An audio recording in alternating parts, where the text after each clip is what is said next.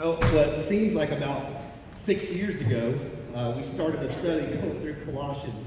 And if you're like me, 13 weeks in 2020 feels like 6 years. Amen? All right. So, but today is kind of that day that everybody's been like anticipating and waiting for.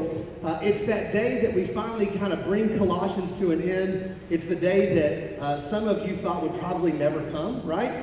We have literally, if you haven't been with us, we've been in Colossians for 13 weeks now.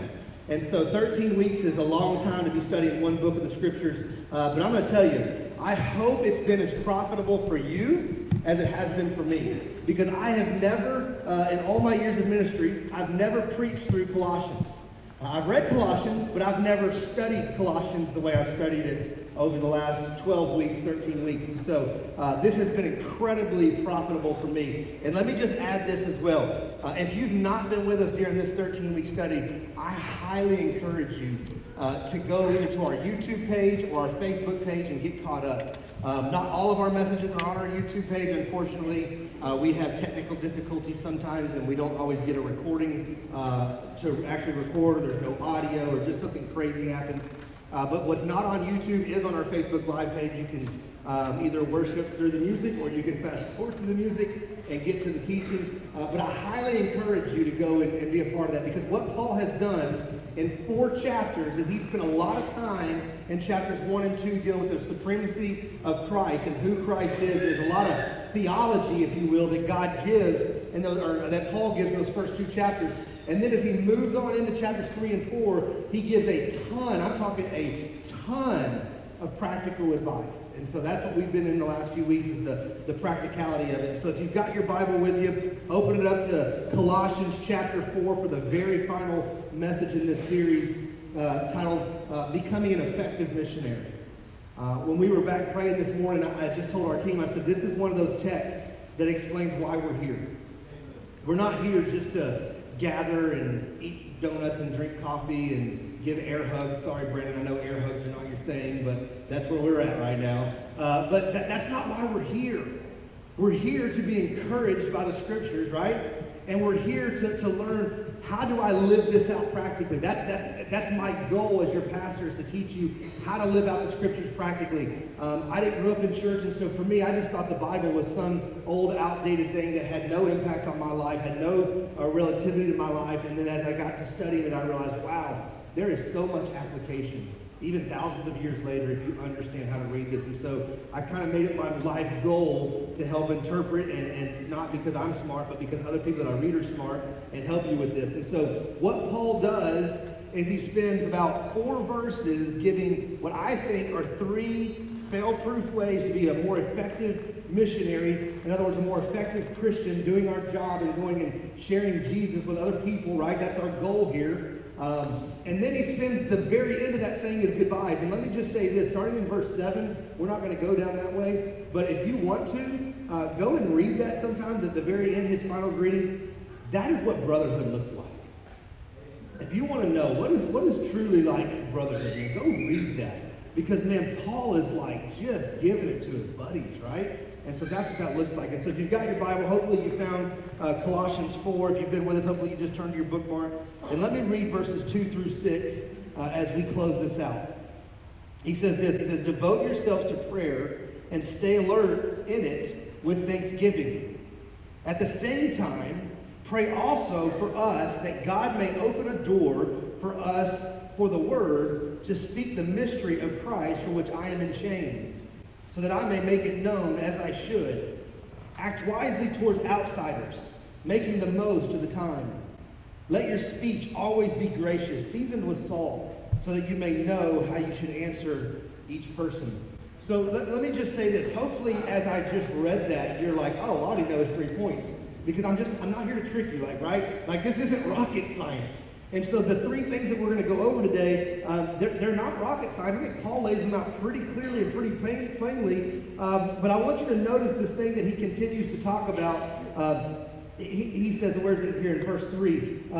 To speak the mystery of Christ. And we talked about that somewhere around week 5 or 6, the mystery of Christ. Like, man, there's a mystery there that shouldn't be a mystery. Like, Jesus came to die for you. Like, I want my friends who don't know Christ to know that Jesus died for you. so that they can turn their lives around and begin to live for Christ and go and spend eternity with me in heaven one day. But I think there's some incredible, incredible insights that Paul gives right here if we're going to be effectively expanding the kingdom of God. And so when I talk about the kingdom this morning, you got to understand what I'm talking about is heaven, right? That is God's eternal spot, right? So when we talk about being kingdom-focused and kingdom-minded, we're talking about having heaven on our mind, and that should be our goal. And so let's look at these 3 simple steps to becoming an effective missionary. And number 1 is to be intentional about prayer. To be intentional about prayer. Now listen to me. He says it here he says, for which I am in chains at the end of verse 3. If I'm in prison, right, and I'm praying, my prayer is probably going to sound a lot like your prayer, right? God, get me out of here, right? I don't want to be here anymore. Get me out of here. But that's not the way Paul prays. Paul's prayer is not limited to the temporal circumstances that he's in, right? Back in the summer, we walked through Philippians, verse by verse, and we talked about how the whole theme of Philippians is joy. And then throughout Philippians, Paul is talking about regardless of your circumstances, you can have joy. And how do we know? Because he's in prison writing this letter to us. Not to us, but to the Philippian church, right? And so you can have joy regardless of your circumstances. Well, here he is again, wrongly accused. He's in prison. He's writing this letter. And he's like, hey, church in Colossae, who's dealing with these false teachers and these people who are liars, and they're trying to get you to turn away. Let me give you some theology, and then let me give you some practical steps to not fall away.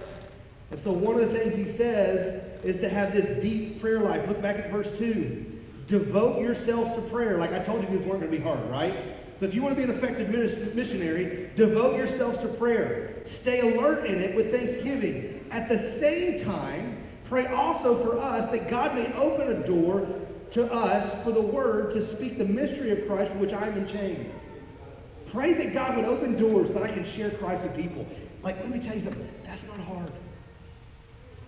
We should be praying for God to open doors so that we can share Christ with other people. When I was at Liberty Heights Church 2013 to 2017, one of the things that was one of our goals was to have 10% of the church on mission, to go on a mission trip. And Liberty Heights has been rapidly growing for years and years and years. So at the time, we were running right around 900 people.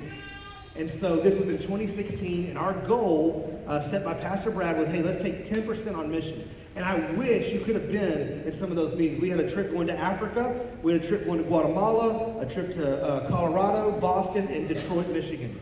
And so I had the honor every year of leading the trip to Detroit, Michigan. Matt always went to Detroit with me. That was like my partner in crime. Matt and I, this is awesome. Matt and I would create scouting trips to Michigan, to Detroit for like 2 days. And like, we got to go plan out our mission trip, right? And so we would go up there and spend time with our partners and just figure out what we were doing. It was the greatest times. But I wish you could sit in some of those meetings because we got to like 81, 82 people signed up to be on mission. And we were in these back rooms like okay, we got to get 9 more people. How can we just get 9 more people to get on a mission trip? Well, if I can get 2 families of 5 to go on mission to Detroit, we hit our goal, right? That's not hard. It's a 3-hour drive. We're good here. And so you may think, wow, you're just chasing numbers. But I want you to see the other side of what a church staff does behind the scenes. Sometimes when we're chasing numbers, we're trying to do discipleship. If our purpose is to make disciples who are gathering, growing, giving, and going, if one of our purposes is going, right? Then we want you to go. We want you to understand what it looks like to be on a mission trip, to go and be a part of that. That's how we're going to try and disciple you. So yeah, it is a numbers game partly, but the other side of it too is we want people to go and experience that. We ended up taking over, I think we took 52 people to Detroit that year, families. I think we had 94, 95 people on mission. We hit our goal. It was incredible. And I'm going to tell you, while we were there, I could tell you story after story. I remember one time, Matt, I think this was the trip you were on. I can remember one time we were cleaning up this neighborhood. You got to understand Detroit. Like every other house is burned out, boarded up, blocked out, grass this tall. It's just a mess. And I can remember one trip, we were just there to clean up the neighborhood and do a block party. We want to show you how much we love you guys by cleaning up your neighborhood, and then we just want to have a party the last night we're here. You know, inflatables, all the stuff. So this one day, I'll never forget, it was something out of a movie. These 3 guys come walking down the middle of the road. One dude's pushing a lawnmower, one dude has a weed eater over his shoulder, and the other dude has a rake over his shoulder. And it's almost like they're in slow motion. They're just walking down the street, right? And I'm like, this is kind of crazy. Now listen, there's the other thing you got to know about when we go in Detroit. This is the neighborhood we're not allowed to be in when the sun goes down. Like, when the sun goes down, you got to go to your hotel. You can't be here, right? And so these three men come walking down the street, and they just pick a yard, and they just start cleaning up. And we're like, this is incredible. And so we took a break for lunch, and I remember sitting there, and I was like, so, meeting him, and I was like, so what made you guys come down here? And he's like, listen, if you care about our block, we care about our block. And I just thought, man, how cool. Like, how cool to see these guys getting connected. And then they showed up that night to the block party, and they showed up to church on Sunday. It was incredible the way this kind of domino effect started to take place. And I could tell you story after story after story like that. But the true thing that took place was the people. The 52 or 53 people that were on mission that year. The devotions that they sat in at nighttime, reflecting on the day, going through different verses that deal with why we're here, why are we doing what we're doing. And then waking up the next morning after getting up and spending more time in devotion, praying about the day to come, and going through a few more questions about where's my mindset, where's my focus going to be today. And then we'd go have breakfast, and then we'd sit down after breakfast, and we would talk about what we did in our devotion the night before, and what we did the devotion that morning. Because what we were doing is we were praying, we were asking God to open our eyes, to open our ears to the things and the needs around us. Listen to me, church. You don't have to be on a mission trip to do that. When we talk about getting focused and having kingdom prayer, you can sit right here in Franklin, Ohio, and spend time in God's Word at the end of your day. And think about the things that God did around you. You can wake up the next morning and spend 5-10 minutes, not just praying like, oh, pray for, my drive and no traffic, and pray for a good cup of coffee from Dunkin' today, and whatever, pray for no big line at Starbucks. But instead, pray for the major things. Like, God, hey, would you open a door for me today to share the gospel with somebody?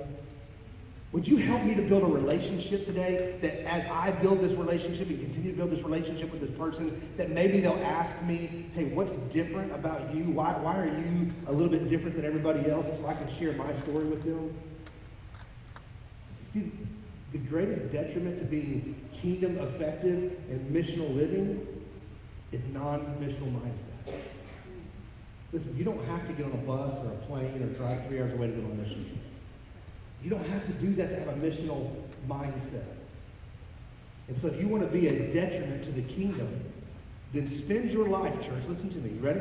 Spend your life with no kingdom-focused thoughts.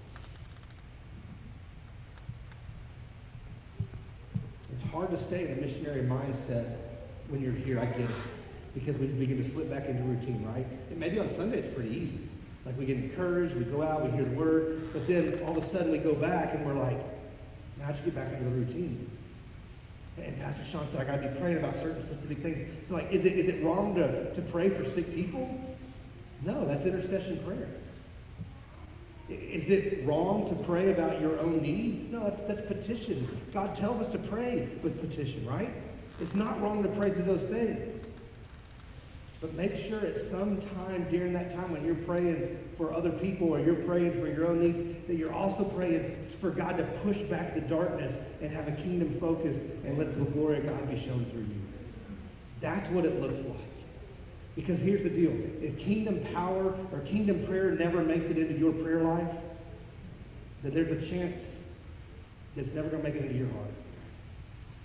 And I preach on the heart a lot, because if it never breaks it into your heart, listen to me, it's never going to make it into your actions. And the Bible says, blessed are the hands and those who are the hands and feet of Christ, taking the good message. So we've got to have it imparted into our prayer life, so it goes into our heart, so it goes into our actions. And so when the Bible tells us to pray without ceasing, or our song when it says to, in everything by prayer and supplication, let your requests be made known to God, this is the idea of that continual prayer. This is the idea of staying focused on the things that are around me, the people that are around me that don't know Jesus, of me asking God to open doors, to build relationships, to do all these things. And so as I see something good happening, hey God, man, that was awesome. What I just witnessed right there, that was really cool. Thank you for that. Or when I see something not so great, I can have a quick response and say, man, God, would you involve yourself in that situation? That's a bad deal right there. Would you involve yourself over there? Like that's what we're talking about. That's what it looks like to pray without ceasing. And so right here when he says, devote yourselves to prayer, in verse 2, the Greek here, understand the Greek, is talking about being courageous, bold, and persistent. So let me ask you this question. This is going to stick a little bit. When was the last time you were courageous in your prayer life? When was the last time you were bold when you prayed? When was the last time when you prayed for something so big that you just knew God couldn't do it? That's what we're talking about. I was taken to lunch by a guy this week. He said, hey, I love seeing what's going on in your church. Can I take you to lunch? And I said, yeah. And he's an Australian guy. And so I love sitting and talking with him. But one of the things he talked about another guy named Clint who taught him about prayer. He said, always make sure that when you pray as something that just seems impossible for God to do. And I thought, man, that's huge. Because when God does it, you can't take the credit. Right? You can't take the credit for it. Only God can take the credit for it. And so we're talking about praying and being burdened until God does something. I'm going to share with you something I've been burdened about, that I've been praying about, and I'm going to keep praying about it until God does something. You know that the three big things we've been praying about this year in 2020 at the Journey Community Church was that God would use the people in these seats to reach more people for Christ. Right? That's number one. That God would allow us as the church to trust him more with our generosity so that as we approach year 5 in the church, that we could be self-funded and not have to rely on outside supports. Right? So that was number 2. Number 3, we've been praying for God to show us and provide a place of permanent worship for us if that's somewhere other than the YMCA. And so these have been my 3 bigs this year. And the one that I've been so burdened about is number 1, is that we in the church would reach more and more people for the gospel. I can't tell you how many people that walk into our church, and I spend time with them, I talk to them, and I say, so how'd you find out about us? Oh, well, I saw this big event you did on Facebook. Oh, cool. I was at one of your outreach events and thought, man, there's something different about this group. I want to come check out this church. Sweet. Moved to the area pretty new, and we've been driving all over town. I see signs everywhere, so I thought I would look it up and be like, what is this Journey Community Church? Cool. I work out at the YMCA, and I saw you have a sign in your lobby that the church meets here, so we thought we'd come check it out. Awesome. And the one thing I don't hear very often, I hear it some, well, my neighbor goes to your church, and they've been inviting me. My coworker comes to church here, and they've been inviting me. Actually, can I tell you one that just blows my mind? I'm not going to call anybody out, but I heard one 2 or 3 weeks ago that said my coworker told me to come to church here. Coworker doesn't come to church here. We got people who don't come to church here saying, you need to go to the Journey Community Church. That's either a good thing or a bad thing. I hadn't decided yet. But I don't know. And so that's one of the things that I've been burdened about. How do we get our church to go, okay, you've got to come see what God's doing here. You've got to come with me. I'll buy you whatever. You just got to get involved, and you got to come see what God's doing here. And so you know what I've done? I wasn't going to share this, but I'm going to share it. I basically have created a list of questions that I would love to know how our church does when somebody walks in the door. And I've enlisted some people in the community that I've been wanting to come to our church. And I've said, hey, would you come be a secret shopper at our church? Would you just show up and just check it out, fill out this sheet, and then just give it to me, mail it to me, whatever. I want to know how we're doing it. And my goal is twofold. Number one, I want to make sure that we're friendly, right? When people walk into our church, that they don't just come in and sit down and nobody ever talks to them. I went to church in Tennessee with Don and Sherry Lynn when I was there in October, and that's a pretty large church. We didn't get talked to by one person. The pastor, and that was it. I was like, dude, I'm a family of 7 walking up in here. Like, if I see a family of 7 walking up, I'm going to be like, hey, like Roy the Man of Glass, you're not leaving this church. That's 7, all right? You know what you call people with 4 kids? Quitters. All right, I'm just, oh, that was good. But anyway, And so it just kind of made me think, like, what if that happens at the journey? What if somebody walks in and they spend an hour and 15 minutes with us, and nobody ever spends any time saying, hey? So my other goal with this, I told you it's twofold. My other goal is that the people who are secret shoppers may go, man, why have I waited so long to come? I'm going to keep coming. It's just the way my brain works sometimes.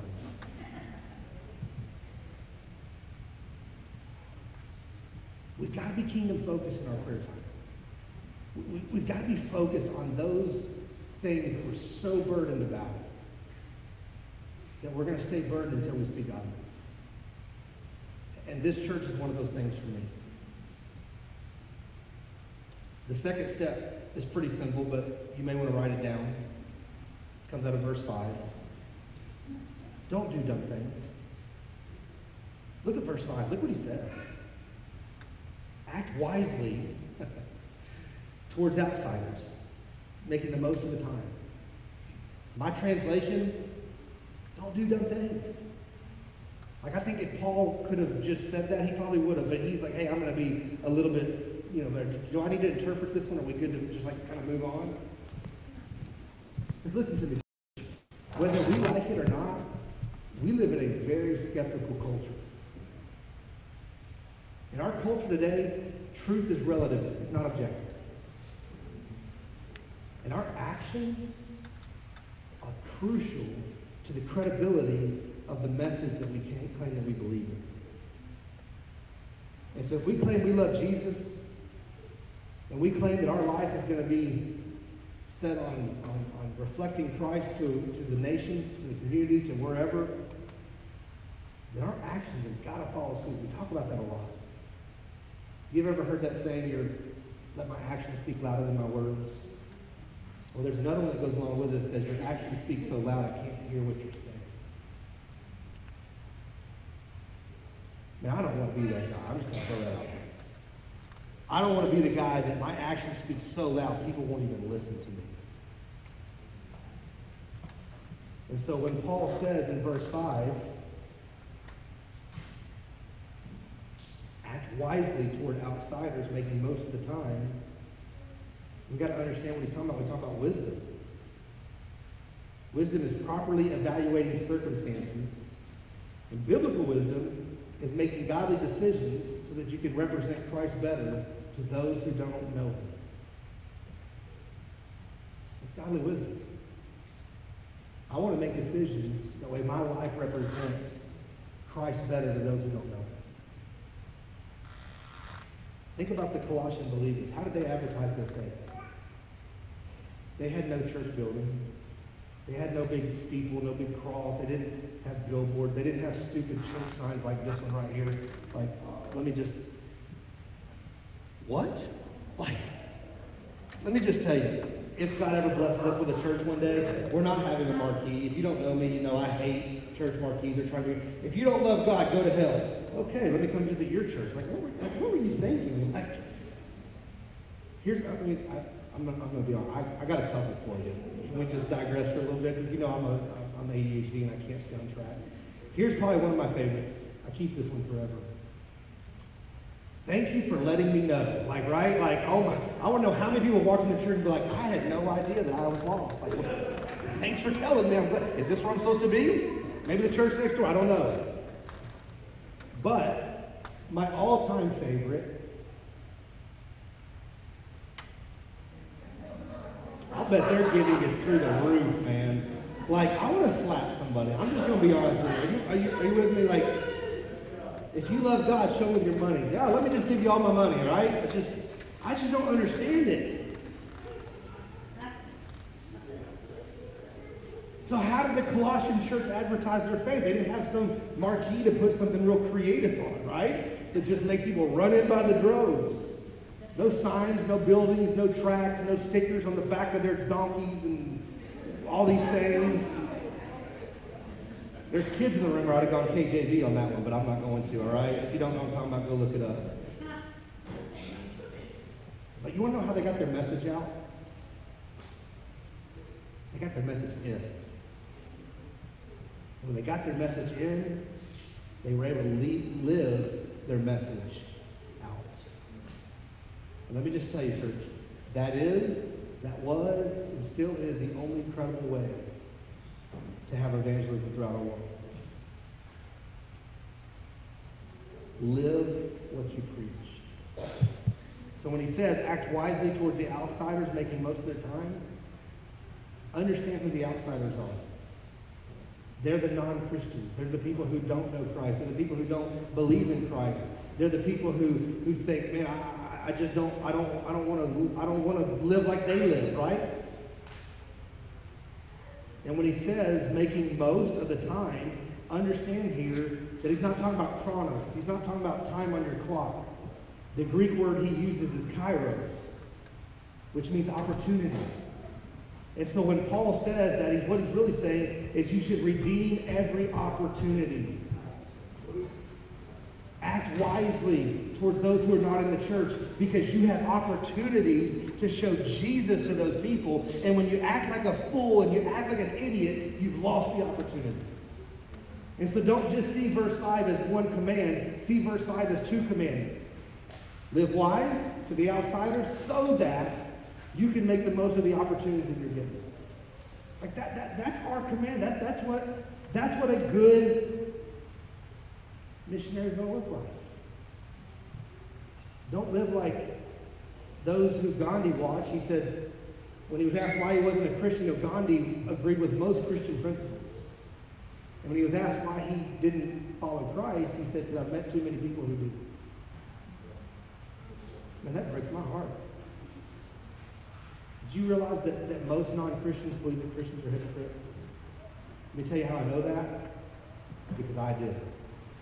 As a non-Christian, I thought Christians were hypocrites, and I wanted nothing to do with them.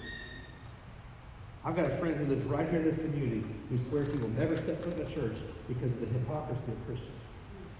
Breaks my heart. And a lot of you in this room know it. So don't do dumb things. Here's the last one. Pretty simple. Don't say dumb things. You're like, Sean, are you sure? Well, let's look at verse 6. Let your speech always be gracious, seasoned with salt, so that you may know how you should answer each person.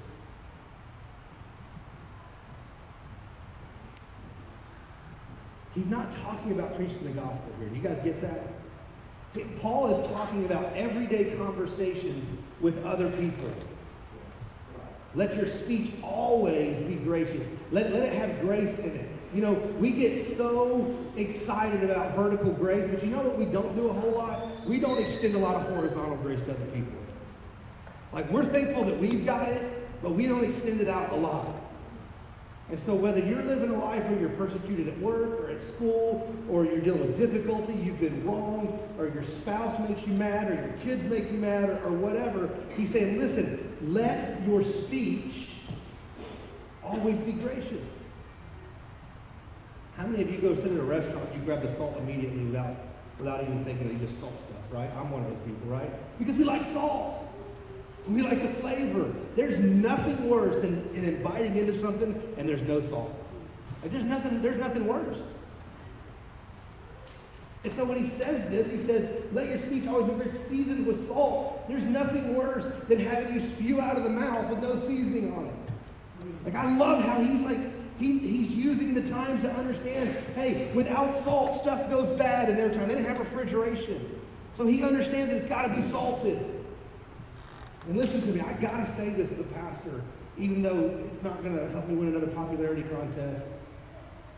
But over the last few years, man, I have been mortified by some of the things that I see posted on social media for the whole world to see by professing Christians and even members of the churches that I've been on staff at. Do you guys realize that there's a family that I was on church, that was at not anybody from here. Listen, I'd have called you out by now if it was you, so just calm down. But there was a family from another church that I had to literally finally block from my Facebook. Christians just being hateful. And anytime I would post something, they'd just jump on my page and just start spewing hate. I finally blocked them. I was like, I can't deal with this anymore. When we're using words of hatred and vulgarity and gossip and slander and all these things, and I know some of you are probably like, well, that's legalism and you hate legalism. No, that's not legalism. That's called personal holiness. Like, don't forget the difference, right? Like, legalism is adding to what God's word says. It's preaching and saying rules that are not spelled out in the gospel, but you want it to help your agenda. I'm going to be honest with you. I don't see anywhere in the scriptures that it says that you can't dance, but I've seen a lot of Christians like, well, dancing's a sin. Maybe for white people, but I don't know. Maybe for President Trump, that is a sin. Like, that dude can't dance. Let's just stop, right? I can't handle it, dude. But you get what I'm saying, right? It's all these things that where you're adding to the gospel, you're adding to the Bible because you want your agenda to go a little further. And instead, it should be personal holiness. And personal holiness is what Paul's talked about a lot throughout Colossians. And it's taking serious the commands of Scripture. When Scripture says, hey, you shouldn't do this, guess what? You shouldn't do it. When Scripture says, hey, you should do this, guess what? You should do it. That's what we're talking about. And so when he says, let your speech be gracious, seasoned with salt, and you tweet or post or all these other things that are not saturated with grace, that's a personal holiness issue. It's not a legalistic issue. That's a personal holiness issue because it's clearly spelled out in the text what we should do. And so I hadn't been able to figure out how we profess to have the Holy Spirit literally dwelling inside of us. Yet we still spew hatred and we keep score and all these things. Church, don't forget what Jesus did for you. He didn't keep score. Praise God. Right? Praise God he didn't keep score. So verse 6, it means, let your mouth speak what is spiritual, what's wholesome, what's fitting, what's kind and sensitive, and go down the list and all those things. Don't ruin a chance to share the gospel with somebody because you've already ruined it with your speech. And so the question that remains and we're done is whether or not you and I are called to be missionaries. Because let's be honest, when we think of a missionary, we can think of somebody who sells their house, sells everything they own, they jump on a plane, they go to some other foreign country, right? That's not it. We are missionaries. So the question shouldn't be, are we called to be missionaries? We are. We are called to go and reach people for the gospel. That's the way heaven grows, right? The question we have to ask is whether or not we're effective ones. How do these three principles help us to become more effective missionaries? The missions is living it out every single day with a mindset that you're going to be gospel-focused, gospel-centered, gospel-driven through my thoughts, through my prayers, that everything I do is going to be focused on, I want the gospel to advance. So before I send out that next tweet, is this going to help or hinder the gospel? You guys know I post a lot on Facebook. What you don't know is I delete a lot on Facebook before it actually gets views, right? Because I'm human. Let's just be honest. There's certain things that I just want to lose my marbles about. And I'll post it sometimes and I just take it down real quick. I'm like, maybe it just felt good to post it. I don't know. Missions is redeeming the opportunities around you by living a life that is credible to the Christ that you proclaim to reflect. Let's do that. But listen to me. If we're truly going to become effective missionaries, then first and foremost, we've got to decide that we're on mission with God in the first place. And that starts with admitting you're a sinful person, believing that God raised Jesus from the dead, and confessing your sins. In other words, that starts with salvation. You can't be on mission with God until you agree with him that, yes, I'm a sinful person and I need saved. And so maybe you're here today and you say, well, I've never surrendered my life to Jesus. Let me tell you, that's the first step to becoming an effective missionary. Let's pray together.